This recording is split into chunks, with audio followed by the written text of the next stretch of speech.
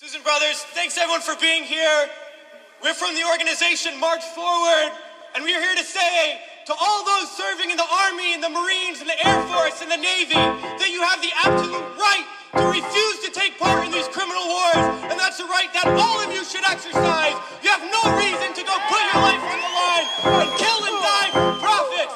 We've been to Iraq, we've been to Afghanistan, and we know what these wars are really about. And we joined the military for many reasons. Because we need a college education, because we need a job,